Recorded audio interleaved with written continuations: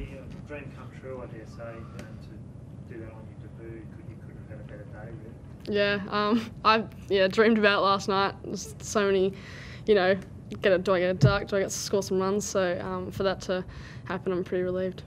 What most impressed you about the way you went about it today? Because you seem to really put away the bad balls and stop the good ones, and then you're really unleashed.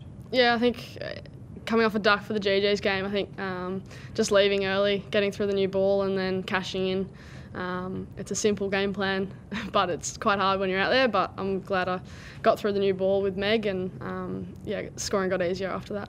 And having Meg there, tell us a bit about your partnership with her, what she was saying to you and how she made you feel about what you could achieve today. Yeah, I've never batted with Meg or played with her, and she's just the best batting partner.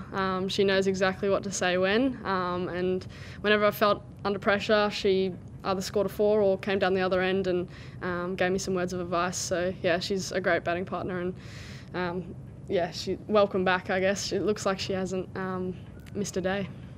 Yeah, I heard you talking to the Fox guys before about how she was sort of getting you to maybe calm down. Yeah. You wanted to start going faster. Yeah, we didn't need to. It was a nice total to have for a debut. We didn't need to go too fast, I guess. So yeah, it was nice.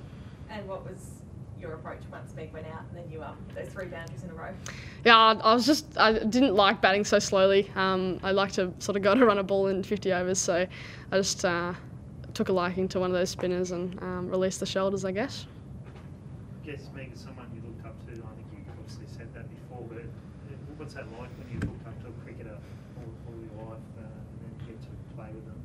How special is that going to be for you, and how much did you look to it as an inspiration? Yeah, she was one of my favourite players, her and Elise Perry, so to see them on the TV screen or as just an idea to now playing with them is pretty surreal, and a bit of pinch myself moment.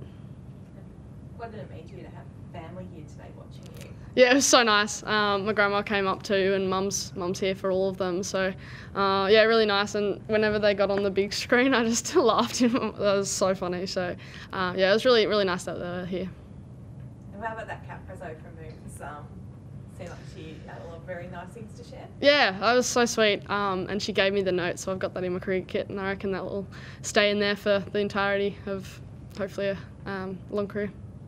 Often in cricket and any sport, timing's a big thing. Rachel obviously retiring. Yeah. There's an opportunity at the top of the order, and you're here. How do you look at that when you think that it's so hard to get in the Australian cricket team, and yet here's your chance to do that? Yeah, I guess with Alyssa Healy's injury, there's a spot at the top of the order, and I put my hand up. But you look at Midge and Mooney's success, and even Rachel's success, and I'm not looking to disrupt that. I'm happy to run drinks for a long time. I just love being around this group, and if there's an opportunity, I'll take it. But yeah, I'm pretty keen to see Midge back.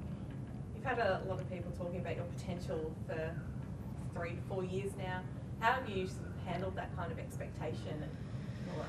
Yeah, I don't know. I sort of just have, I guess. I don't try not to think too much about it. It probably comes on when I fail a bit more, and I look back and I go, am I as good as everyone says I am? But I think it's just down to watching the ball at the end of the day. And once I get on the field, it sort of goes away, which is nice. Have you modelled your game on as a left-hander? When you look at cricket, did you do that? Look at players and think I should play a bit like that. Not necessarily technique-wise. I think Dad and I just sort of made my technique. I didn't really look up to a batter as such, but in recent times I have looked to Beth Mooney, especially in the T20 game. The way she goes about it, doesn't need to bash 6s and 4s. She just goes about and accumulates. So I've taken some inspiration off her. I know your dad's been a huge part of your development. Is he going to be watching on TV or something today? Yeah, I'm sure. If not, maybe doing a few surgeries on animals. But I don't know if he was working today, but hopefully he was tuned to the TV. What was his style to teaching you with your game? Was it about doing it in a set way, or did he let you unfold your own style? What was his approach? Yeah, I think originally, you get the front elbow up, gave me a technique, but once I sort of had that, he let me go pretty free rein. And once I sort of left Orange, I had amazing coaches to work from, and I've just sort of picked advice from everyone, and so still keep evolving. But yeah, the base work's probably from Dad. How do you think your game has evolved this last year since you've been based in Sydney full-time and a full-time cricketer? Yeah, I guess it's just more time to think about cricket and model the game, think about the game. But I think I've sort of improved my temperament and also my power game. I think I was a nerdler in my first few years. I'd glide it to third, a lot of runs behind the wicket. So I've sort of worked on that. And then just temperament, like leaving the balls today, I probably would have lashed at one first over if it was the old me. So.